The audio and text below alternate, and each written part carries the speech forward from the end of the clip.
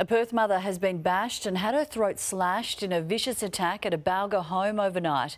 She was assaulted by a man she'd only just met, who was in a meth-induced rage. The attack was so vicious, police were forced to jump through a window of the home to save the barely conscious woman. Jasmine Walls had just called 000 and was trying to escape when she was attacked. The Perth mother bashed with a brick and a guitar, then her throat was slashed by a 28-year-old man who'd been on an ice binge. It happened at this Whitburn Avenue house around 11 o'clock last night. The homeowner told 9 News the attacker has just got out of jail and was staying with him. He says Jasmine Walls was an innocent visitor in the wrong place at the wrong time.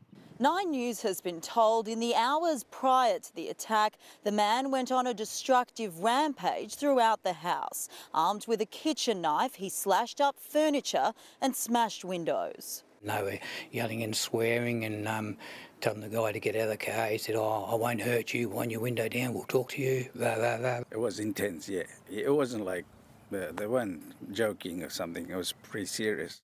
Critically injured, Jasmine Walls needed emergency surgery for severe throat and facial injuries. Tonight, she's fighting for life in Royal Perth Hospital. Police forensics spent hours combing the Balga property for evidence today. The attacker is in police custody, but he's yet to be charged. Hannah Sinclair, 9 News.